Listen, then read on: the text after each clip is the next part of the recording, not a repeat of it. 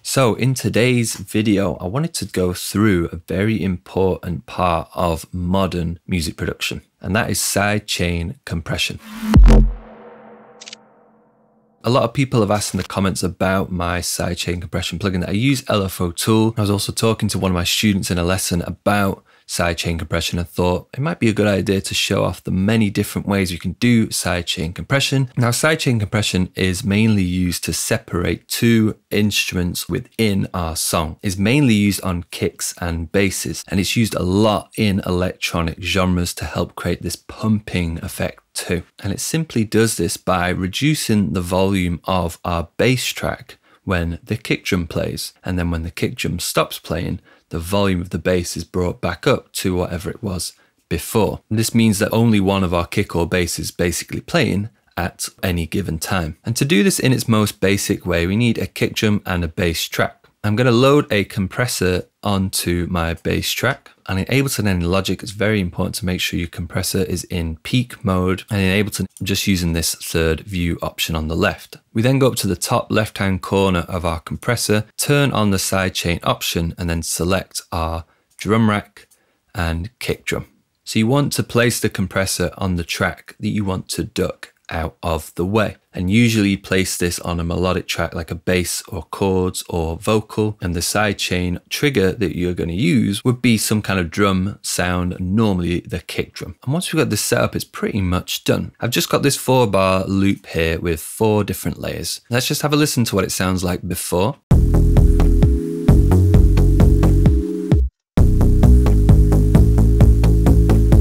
A little bit muddy, the kick and the bass kind of get in each other's way, and it just sounds like layers at the moment. So back to the bass track, let's now just bring down this threshold.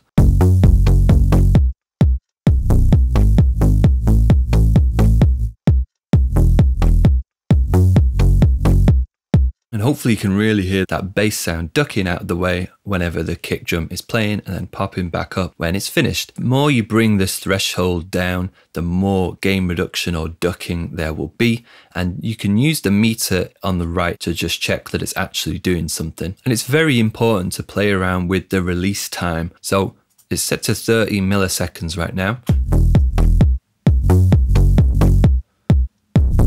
A lot of the time, if you bring the release down to something too fast, like 1 or 5 milliseconds, you'll probably get that kind of distortion that you could just hear then. So we're probably going to set this to something like 20 or 30 milliseconds at a minimum. And the other problem you can get with the release, as we start to bring this up, the ducking effect will last longer.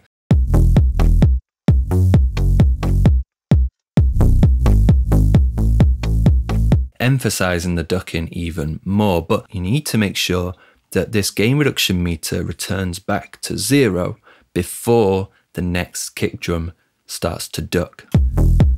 This seems okay.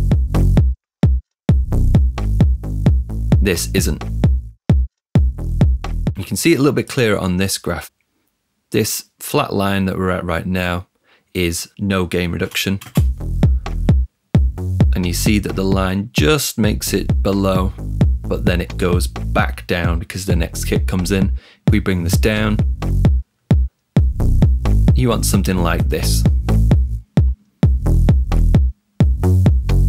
where that gain reduction is just getting back to the 0 line, and then the next kick drum can start. If you don't do this, you're going to end up with this problem where your bass will sound really quiet when the kick drum is playing like this, and as soon as the kick drum stops playing, it's going to get really loud in different sections of the song. And that's the basic way of using sidechain compression. It's a good way of doing it because it's quite clean. You are ducking exactly when the bass needs to be ducked because we're using the kick drum as that input signal. Now I might also want to apply this to my chord pattern above. I'm going to copy this compressor to the chords by holding down Alt or Option, clicking and dragging it onto the chord track. And that's all we have to do. It's now set up in exactly the same way. Again, let's just bring this release down.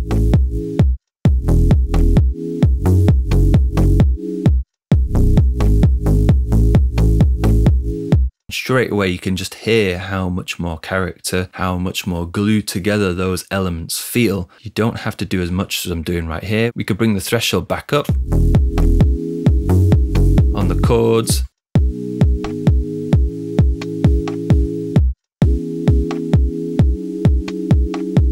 But this can be one of the problems of doing sidechain compression like this. Sometimes you can't find that perfect balance between it sounding too heavy, or you bring the threshold up and you don't get as much sidechain compression, but it sounds a lot more natural. So that's why we're going to look at some different ways to do this. Now, the first way to change up this process is by adding in another track.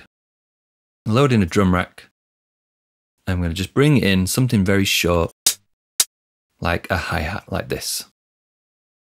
I'm going to program the hi-hat out so it's exactly the same as my kick drum. And I'm going to make this hi-hat sample even shorter just by bringing this end marker in.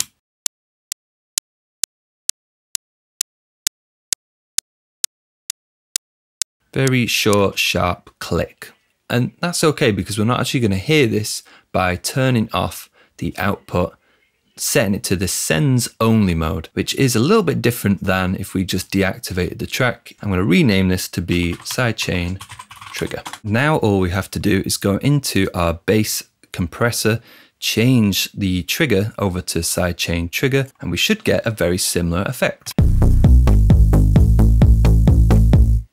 But you might be able to hear that the pumping effect isn't as strong. So in order to actually see what's happening with our sidechain compression, I'm going to bring in a plugin, a third-party plugin. It's called Ocular Scope. And I'm going to put this onto my main output, my master channel. And this is just a waveform analyzer. It's synced to the tempo of your project. It's also free as well. The link's down in the description below. And when we watch our track through this, we'll be able to see, for example, our kick drum on the left here and our bass. But when we combine the two, you see this big mess starts to happen at the beginning. The shape of the kick drum's kind of disappeared and it changes every single time a kick drum hits. And it's just down to how the bass and the kick are interacting with each other. But when we apply our sidechain, you can see you get a much clearer picture. There's the kick drum at the beginning, and then as the kick drum is finishing, the bass starts to fade in on the right. And another big benefit of this is if you look at the height of our kick drum at the beginning, you'll see that the kick and the bass are roughly the same height. The kick's a little bit louder overall. And when we turn this off, this section at the beginning becomes a lot louder in comparison to our bass. So it's overall going to increase the volume by just combining those two without sidechaining them together. You're going to get big spikes in your waveform, which is going to make your track sound a lot quieter or start to distort a lot faster when you get into the mastering stage. And this can also highlight one of the problems with just using sidechain compression in this regular way. And you can see our kick drum looks very nice at the beginning, but when it fades out, we get this dip just before the bass starts to really come in. And as you can hear, it creates this slight gap in between our kick and our bass. And if we try to bring the release down, we can fix this. But eventually we'll get to that point where we'll start to add distortion in before we can completely fill that gap. And we could bring the threshold back up a little bit, of course, too. What you'll tend to find is it's quite hard to find that sweet spot in between the two. And this brings us all the way back around to our trigger track. Bring back up our sidechain compressor that's assigned to our hi-hat trigger. Now I can bring this threshold all the way down, have my release still at 20-30 milliseconds. We can get a really fast and responsive gain reduction on our track here. And again, that's just because it's not listening to our kick drum anymore, it's listening to that very short hi-hat above. So now I can bring my release up.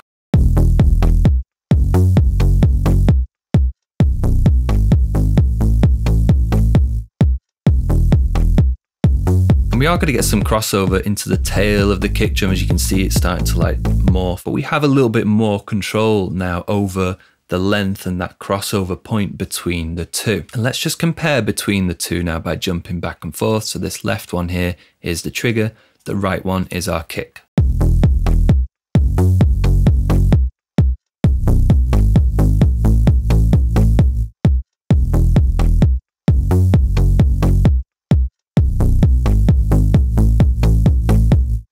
They both sound very, very similar, but the one thing I pick up on with our trigger there, you hear less of that pumping effect. Definitely less of a dip in between the kick and the bass. And one of the other benefits to this, as I was saying before, we might want to apply this sidechain compression to our chords. But the problem you might find with the original technique, when the kick drum isn't playing, you'll just get your blank chords. But now with our sidechain trigger, we can just continue that on past the end of the kick drum here.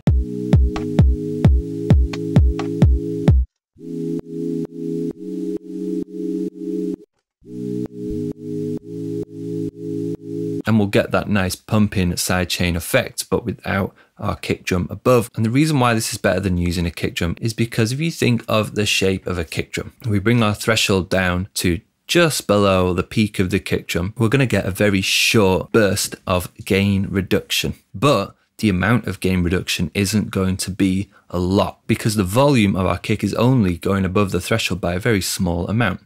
So we start to bring the threshold down, we increase the gain reduction, but we also increase the length that the gain reduction is happening at the same time. Even if we change our attack and release times, it wouldn't have a massive effect on the gain reduction because it's still being controlled by our kick drum signal. So by making this short trigger, we now have much more control over the length compared to that original kick, and we can still get very strong amounts of gain reduction. But one of the issues with this is you do need to make sure you set your length correctly, and especially with our bass sound here, you want to make sure that there's not too much crossover or movement happening in between the kick and the bass. So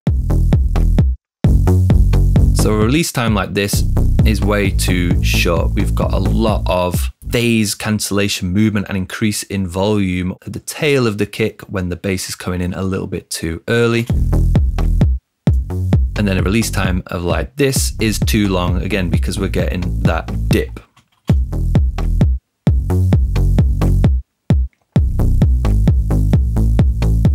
So something like this is a nice balance between the two. And it's going to be completely different depending on the kick and the bass that you're using. So let's talk about some of the more advanced ways of creating sidechain compression. And some of these are going to be using third-party plugins. There are loads of plugins like this out there, but the ones I'm going to be talking about today are LFO Tool and Kickstart 2. And these plugins do work in a very similar way, where they will reduce the volume of our bass sound when our kick drum plays, but they do it in a slightly different way. I'm going to load LFO Tool here onto my bass. And this view that we can see here is just a volume envelope. This is the volume of our bass. You can see it's playing over at a rate of a quarter note there, so every beat. And if we bring these points down,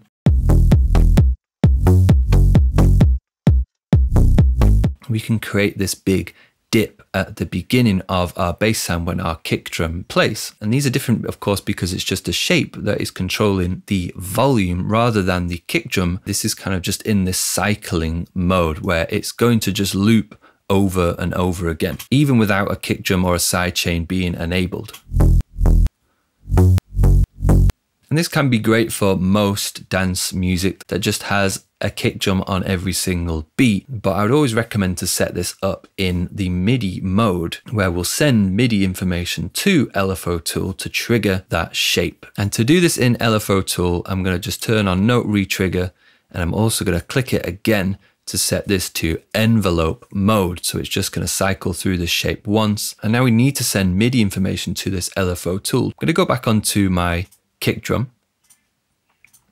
And on the simpler within the cell, I'm going to group this to itself. Open up the chains view. I'm going to create a new chain underneath my main kick. And on that chain, I'm going to go into instruments and load in an external instrument. I'm going to go into this MIDI 2, select the bass. And when I've done this, you'll see straight away in the option below, it already pops up saying LFO Tool 1. And just to show you, if I put in a double kick drum at the end here, maybe at some other point, it's triggering that sidechain twice instead of just on every beat. So it means it has worked. And to properly set this up now, we need to just get this shape right. So I'm going to bring up my waveform here on the left. What I like to do in LFO Tool, I'm going to make this really long, something like this. So there's a very noticeable gap between the two. I'm going to slowly bring this across until the bass just starts to play near the end of the kick drum there. Just like that. You can see there's not any cancellation going on before, just at this end point. And once I've found that end point, I can then either get rid of this point here, or I could keep it in and just use the curve to shape my transition between fully sidechained and no sidechain. You can see at the moment there's a bit of a mess, but as we bring this down,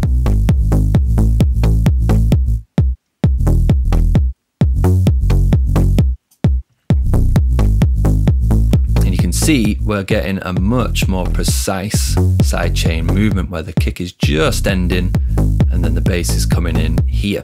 You don't get that noticeable dip between the two. It's much more tighter, precise sidechain effect. I can control the amount of sidechain using this lower point here.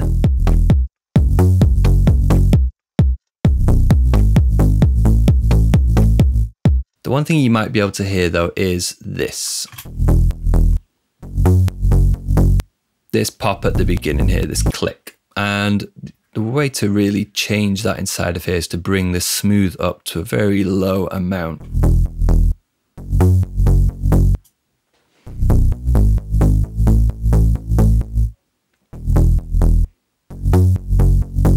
And it will just get rid of that extremely snappy part of the click. You'll still hear there's a bit of a pop in there, but that is just inevitable with a moving bass line that we've got. Now let's just have a listen to the difference between this and between our regular sidechain trigger compression. Sidechain trigger on the left, LFO Tool on the right.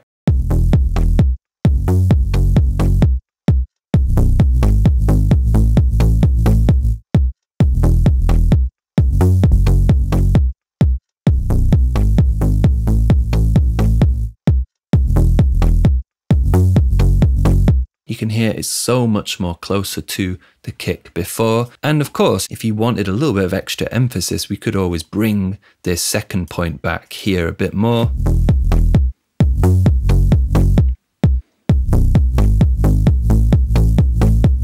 Only problem with this is if I copy it now over to my chords, I'm just going to need to go back into my kick drum, duplicate this external instrument rack, and then just change the MIDI to the chords. So I've got one that's the bass and one which is the chords.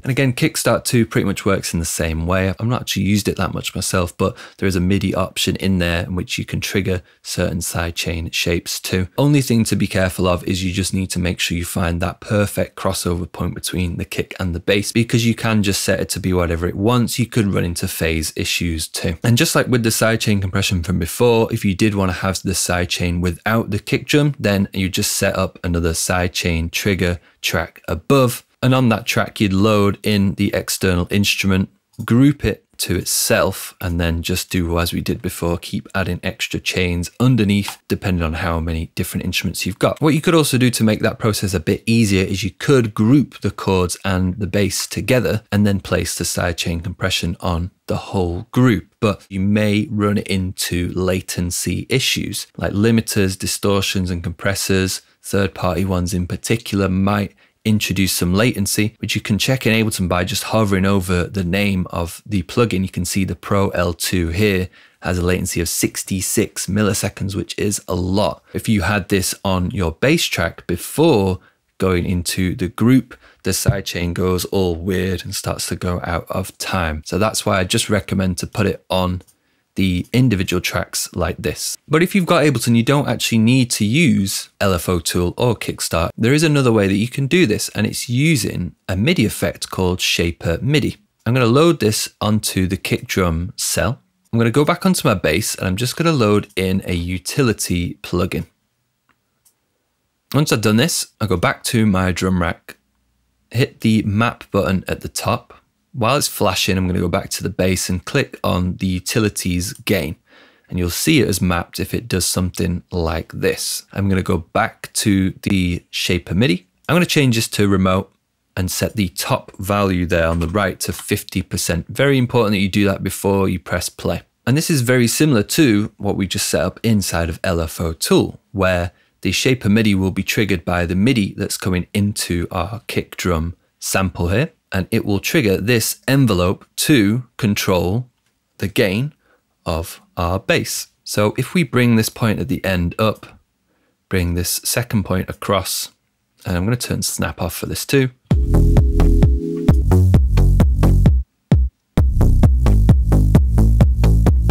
We'll start to get sidechain compression. However, the only problem I've found using this is there is a big pop at the beginning of our sound.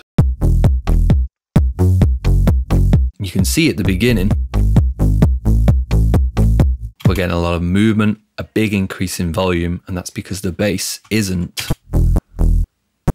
ducking as fast as the other methods. And that's overlapping with the kick and skewing it completely. And I've tried turning off the delay compensation to fix this because I thought it was something to do with that, but there just seems to be some kind of delay within that sidechain process. I tried this out in a fresh project too. It could just be my Ableton that is causing this.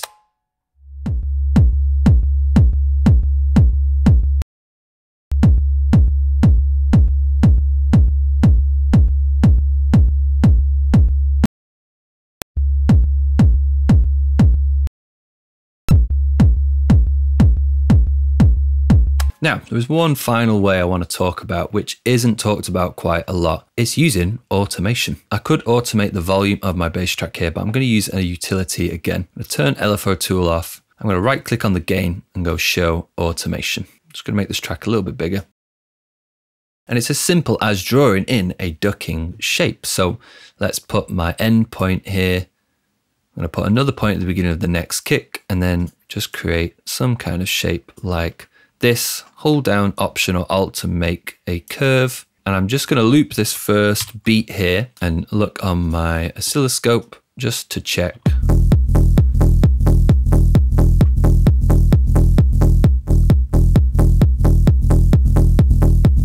Again, I'm just aiming for about there. We can create a really perfect shape. We can control the amount. And then we can just select that whole area and copy it out like so. And select this whole area.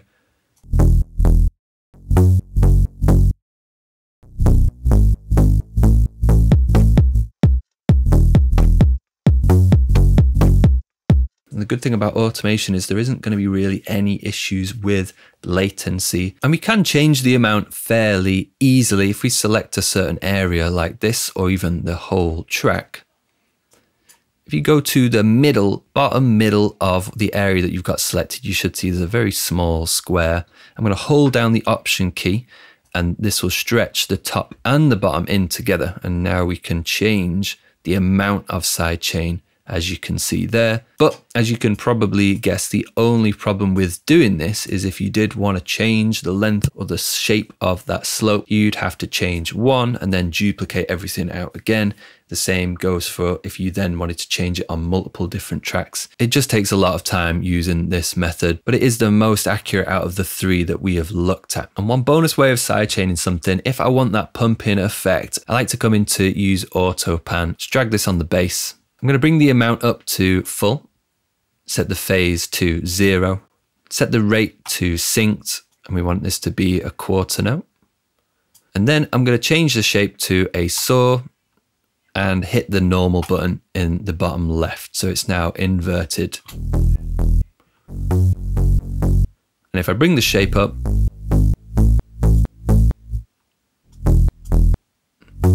we get that sidechain pumping effect.